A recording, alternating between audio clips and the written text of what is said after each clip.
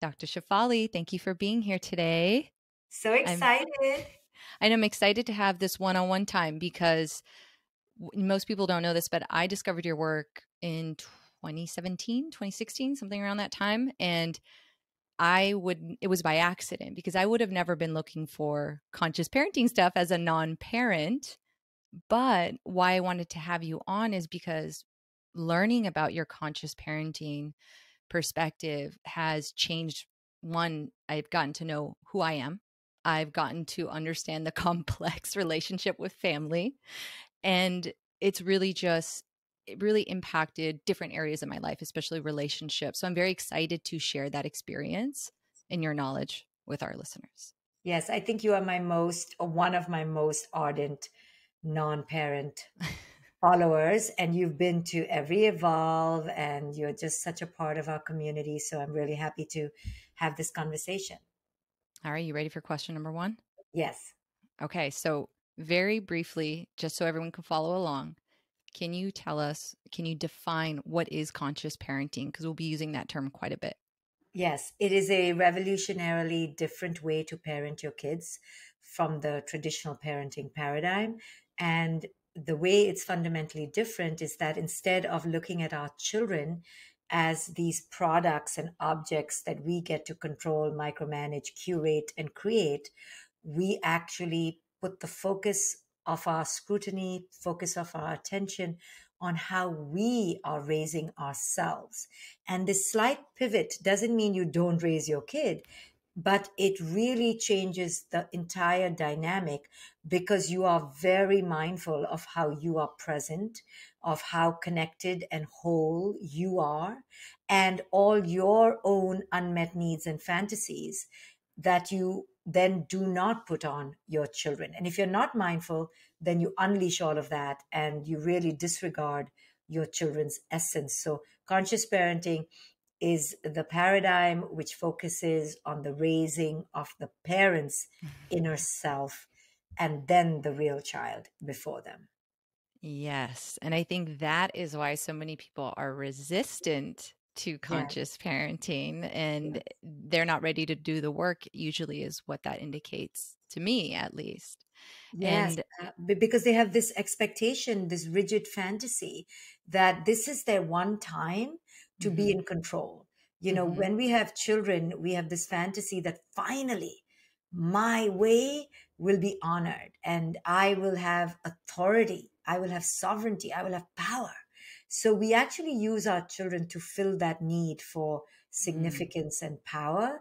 And we don't mhm. realize that this is like a whole big deal to raise another human.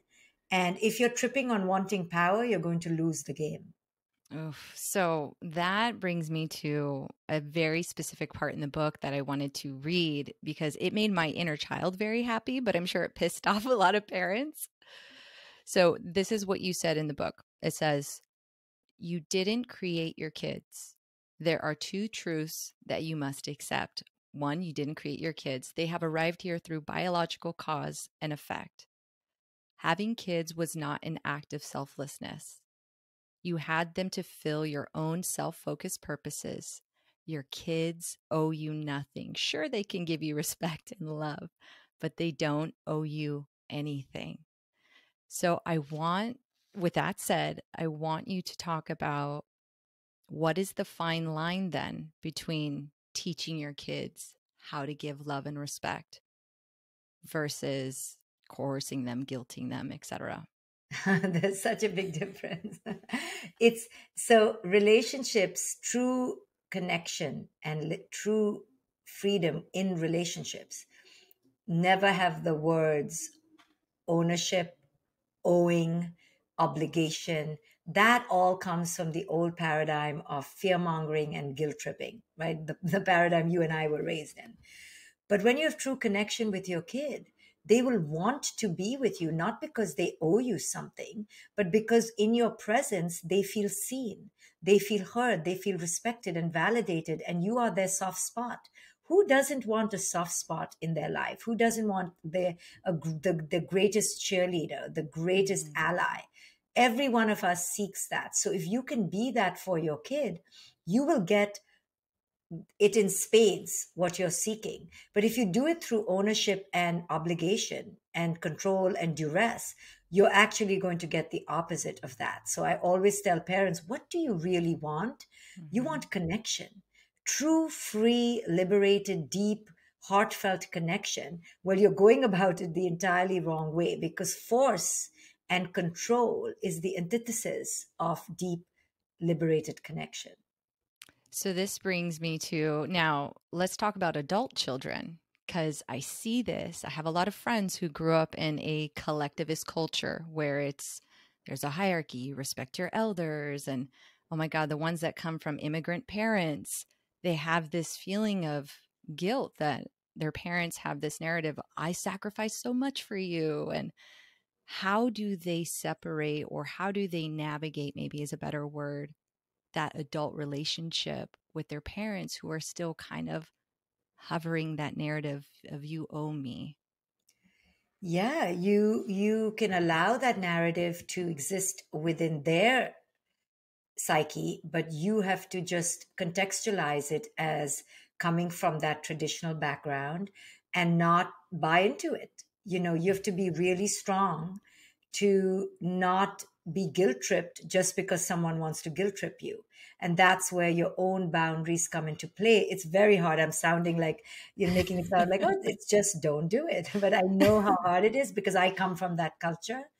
And, I actually have parents who don't guilt trip me, but I see my friends being guilt tripped. And I'm so grateful to my parents who never make me even worried about their birthdays or Mother's Day or Father's Day. It's irrelevant to us because of our deep connection. So we have to understand that our parents come from different times and culture, and they will try to guilt trip us, but we have to allow them to do what they need to do for their psyche, but we don't have Mhm. to feed it.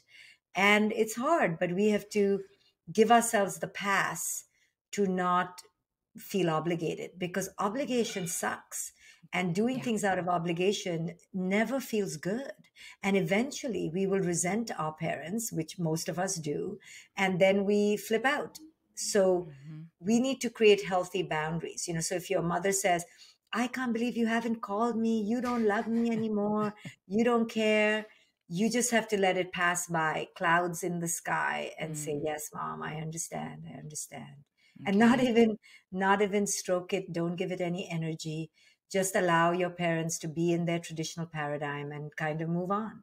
So just not taking it personally is really what it sounds like. And with compassion, understanding that they are old school and they were guilt tripped by their parents. Guilt is their language of love. Ah, yeah, you're right. That's a good way to think about it. That's how they show Right. love. So And look, they're, when your mom says, I can't believe you didn't do XYZ, if we Mhm. are not healed, we will take it very personally. But if we're healed, we can say, I know you miss me. I know you just love me. I know that you're hurting. I understand, right? You become your parents' parent in a way. It's not Mhm. your job, but when you have perspective and you've healed yourself, then you can see the inner child in your parents and release them from this desire you have that they're going to be adults, because they're not.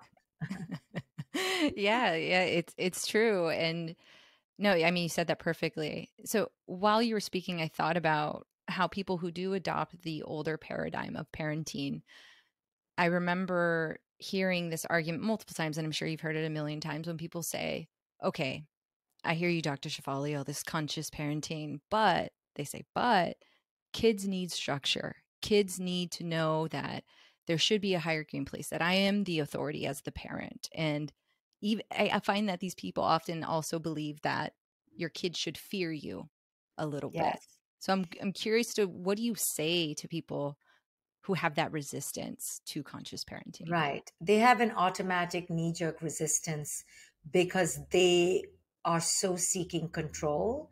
Mm-hmm. And to give up control feels anathema to them. And they're terrified of that. That's where they're coming from. They're not really resisting it because they haven't even tried it. So you Mm. can't resist something you don't even know, right? Truly. Yeah. You're just Yeah. arguing because you don't want to give up control. Yeah. This is not a model without structure. It's plenty of structure, but it's sensible structure. It's not rule upon rule upon rule upon rule.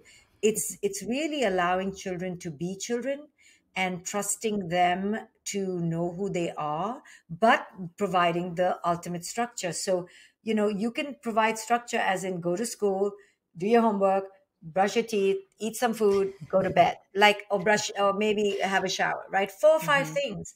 But we've overburdened our children's schedules with so many rules and regulations. Put your backpack here. First have this snack, then go there, then go to violin, then go to ballet. And so obviously we overburden our children, and then we're running into all sorts of fights. So if you remove the extra extraneous burdens on our children, and really keep to the basics or what they really enjoy, so then you're not in resistance, then we've lightened our load, and we follow a structure. But the structure doesn't have to be dogmatic. You cannot, with children, you cannot say, I expect to have dinner by 7:15, and by 7:45 we're in bed. You're going to set yourself up for failure. It's like having a Mm-hmm. puppy. You have to understand that children need lots of space and time to unravel, to transition. Most children have a hard time transitioning. And here we are, like drill sergeants, expecting them to be mini adults. They are not mini adults.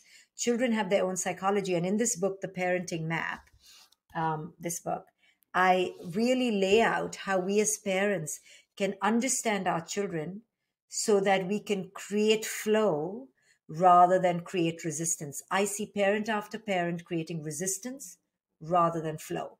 And I teach Mm-hmm. in this book how you can create flow.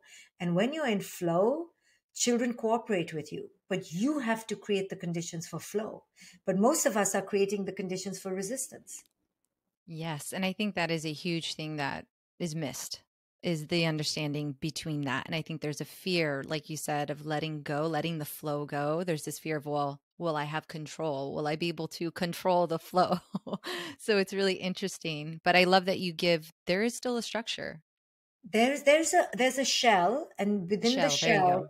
you need to have plenty of freedom. And actually, I felt the most in control when I gave up my need for control, Hmm. because then I was more present. When I was more present, I was more attuned. When I was more attuned, I had more influence because my kid felt connected. And then together, we could partner in creating the flow and the energy of the home. But when it was left all to me, then I became rigid. I lost creativity. I lost my energy. And I was looking at my child as a me versus you. And this book, The Parenting Map, helps parent understand how important it is not to set up a me versus you dynamic, and to actually get to your child's side and become their partner. Because when you do, you give the child the freedom or the perception of freedom, and then you got a willing partner. And But if you do, you, yeah, go ahead, go ahead. but if you spit yourself up as the leader and they are the follower, now you are working against your child's natural desire for autonomy, and you're creating an enemy, and you're going to suffer. So you don't want to even put yourself in that dynamic. You see, that's why conscious parenting is so different, because you cannot understand it from the same framework of traditional parenting. You have to really let Hmm. go everything you knew. And that's why I wrote this book step by step. There are 20 steps in this book, because it's a journey. This book was laid out as a journey. The stage that it starts with is stage one, where you let go of your dysfunctional mind belief systems and your mindset. Stage two is where you let go of your dysfunctional patterns. And Hmm. stage three is where you learn to connect. So if you read this book like a journey and say, you know what, I'm going to spend the next 30 days getting into this book and do all the practice exercises, make my notes, journal every day. Trust me, the parent at the end of 30 days will be a transformed human being with an entirely new paradigm, a Hmm. philosophy. This is a philosophy, it's not a strategy. And I love the way you organized the book. Like you give it the conceptual of the teachings, and then you say, okay, now go do this, Yes, the application part, which I yes, think people have been, bugging you for since the Awakened family. Okay, Dr. Shefali, but how? But how? But how? yes, yes. And you really do that in this book, which is not easy to do. And that a lot of authors don't do that. So I thought it was incredible that you literally said, this is how you apply it. Now go do it. It's very, very hard because every child is different. I Mhm. cannot address every complexity, but I've given a roadmap now. If you do this work that's in this book, especially stage 2, because stage 2 really breaks down your patterns. And I identify different kinds of patterns that parents typically take on. If you get stage 2 good, you're going to be a transformed golden human being in all your relationships. So, Yes. I mean, I've really distilled it down, but parents have to take it seriously and be Hmm. devoted to this method, and then you will reap the rewards. You cannot do this willy nilly, and you have to truly be invested in the teachings, and you will bear the fruits of the reward. I love what you said right there is that it's not just, they're not only going to see a difference in their parent child relationship, but they're going to see it in all their relationships. And that's what I found to be true for me. Because never in a million years would I think I pick up, why would I pick up a parenting book if I'm not a parent? Like it, in my mind, it didn't make sense. But when I was listening to you speak so many years ago, I was like, oh my God, this makes so much sense. And it helped me personally reparent myself. Mm. And I'm curious to know, for people who are not parents, or but were maybe, maybe people who, or even if they are, it doesn't matter, if they had unconscious parents or were parentified as a child, how do you think this book or any of your teachings really helps them heal those inner child wounds that they may not even know they have? Right. And that's why you come into stage 2 of this book thinking that you don't have all these wounds, but I show you how those wounds were created and the patterns that you then used to offset those wounds. But the beautiful thing is that you then begin to understand your parents and your spouse better or your partner better. And then you begin to see the same patterns in your children. And then you Mm-hmm. begin to understand them better. So, this is really about healing generations of pain and understanding your childhood so clearly, and having compassion for all you have been and all you haven't been. So, Mm-hmm. this is really about deep healing work. And then, stage 3, once you've done all this work, now you're ready to absorb real time strategies to implement in your relationship with your kid. You can't connect with your kid if you haven't done stage 1 and stage 2. I mean, this is what I do with clients. This is what I teach in my coaching institute. And it's all in one book now. So every lay person out there can pick it up, do the work, and at the end of their journey, will begin to implement such incredible strategies with their children. I mean, they will not believe it. People who've read the ebook have told me, I've been sending it out for review, how it's transforming them just Mm-hmm. while reading it in real time.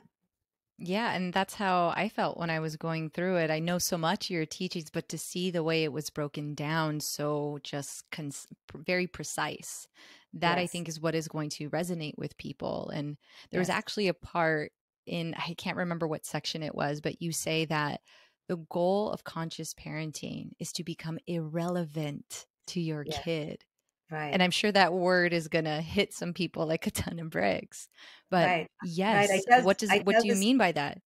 Right. I tell the story. My daughter actually told me and her father, I don't even know, and she was only 12. I don't know why I'm even bothering with you two, something like that. You all are irrelevant. Your opinion is irrelevant. And the SAT buff in me was so proud of her for using such a big word. But and then I was like, but I should be upset. Like, she's so rude, she's so disrespectful. But then I thought about it more and I realized, wow, she just actually released me from being a parent anymore, because that is the goal. The goal of parenting is ultimately to release your children into their own trust of their own sovereignty and their knowing. And I raised my daughter like that, and she's not unwise. I'm not saying Mhm. she's fully wise, but she's not terribly a fool. I mean, she's pretty amazing given that I really let her inculcate her Yeah. own knowing and finding her own truth. And she stands strong in that inner knowing, which I'm so proud of.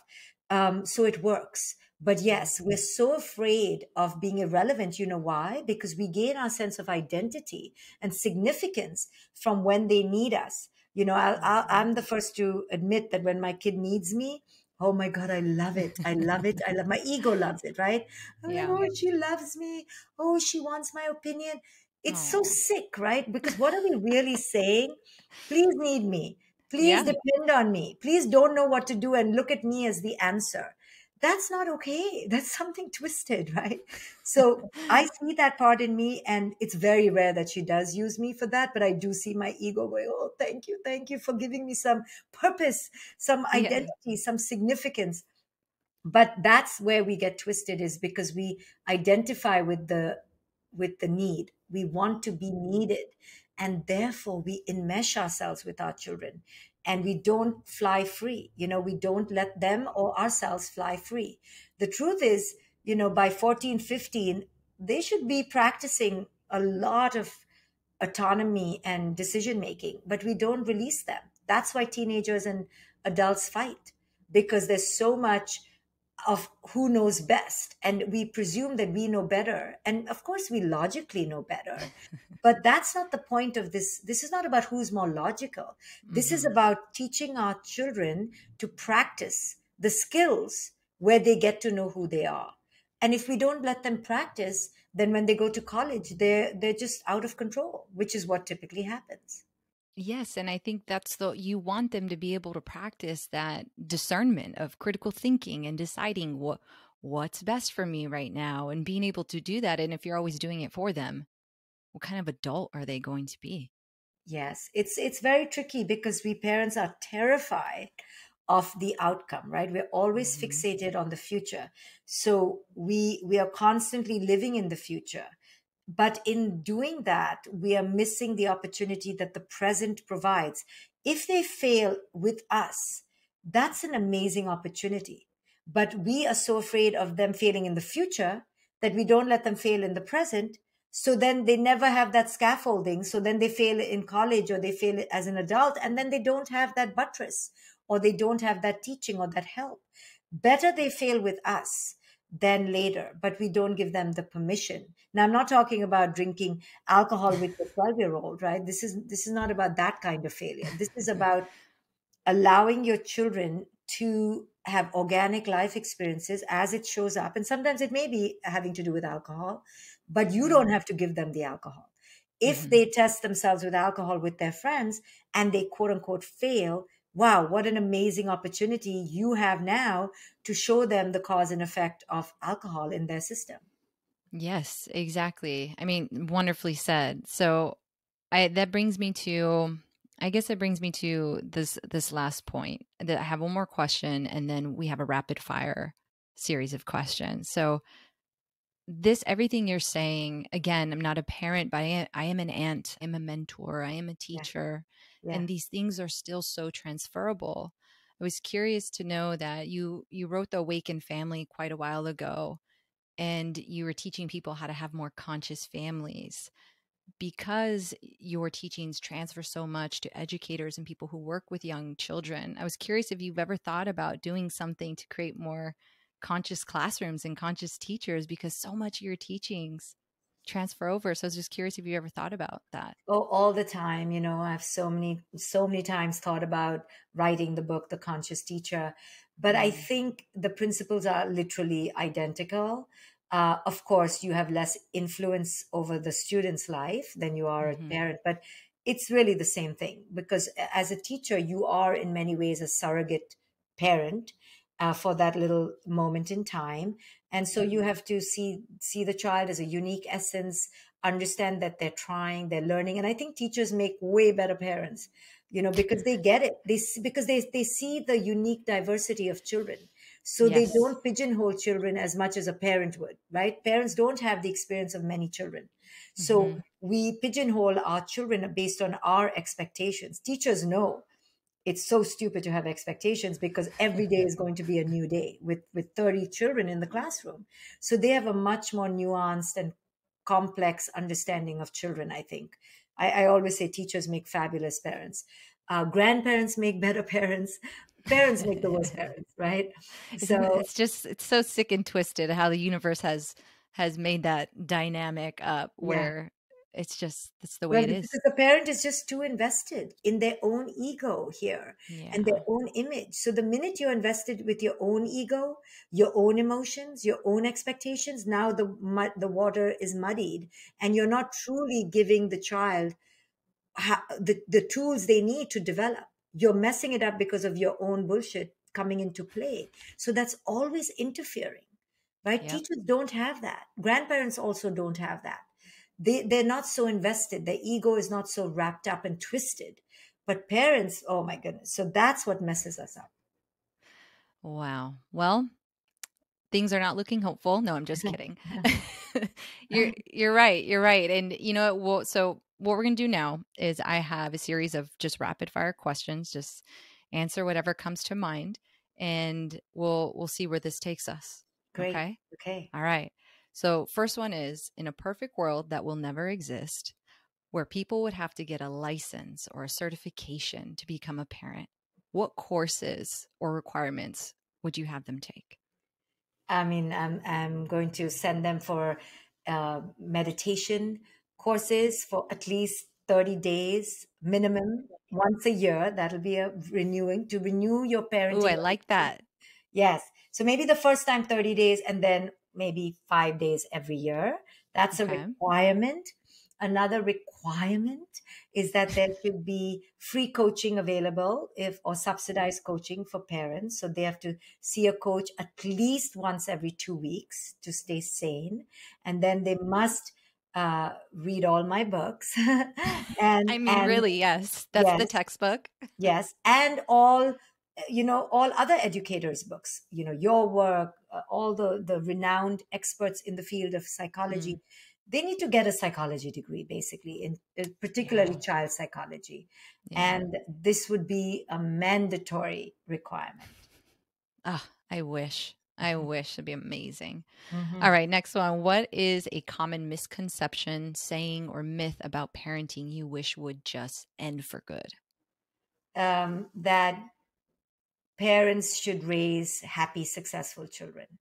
If we Ooh. could just get rid of that, a lot of our yelling and screaming would go away and our children would relax. All this running for one competition to the other and one tutor to the other would go away. So children had more space to relax and enjoy and truly have a childhood. Yes, I like it. What is one area of your life that could use more mindfulness? Ooh. Hmm. I know I'm acting like I'm so perfect. I can't find the area. No, it's not that I'm so perfect. I'm like, there's so many. I don't know which one should be the one. Well, my parenting is kind of on auto because my kid is 20. Ah, Um, okay. I would say, ah, I would say better boundaries in terms of um, assertiveness and saying no more. I tend to really mindlessly say yes a lot and get into a lot of trouble. Ooh, fun. Okay, perfect. What is one lesson you had to learn before you could ever write the parenting map? That the parenting map, this book really took the life out of me because I was so resistant to giving the how to. But once Mm, I began writing it, I realized I do know how to give the how to. So I think for me, it was a lesson of trusting my own wisdom and allowing parents to trust their wisdom. I was almost resistant yeah. because I thought if I gave the how to, then it would lose the beauty of the complexity. But I Mhm. managed to keep the beauty of the complexity while also making it very simple. So I think it was about trusting myself. This one took a lot out of me to trust that I could do this. This was not easy to do. And you did a great job of keeping the complexity, so well done. And I think we need to put it into, the when people have children at the hospital and they send you home with some stuff, I think the book Yes, needs to be put in I there think so. when you send them home. And then the last question I will say is, when you are no longer here on this earth, what do you hope conscious parenting has given your daughter? Oh, just a great sense of humor, empowerment, the understanding that life is to be lived in the moment, life is impermanent, and to really, just live every moment with her fullest being and her fullest presence, and not to be wallowing her time away in misery or resentment or sadness, or really to live this life. And I wish it for every human being, including myself, with full presence and embodied joy. Thank you, Dr. Shefali. Thank you.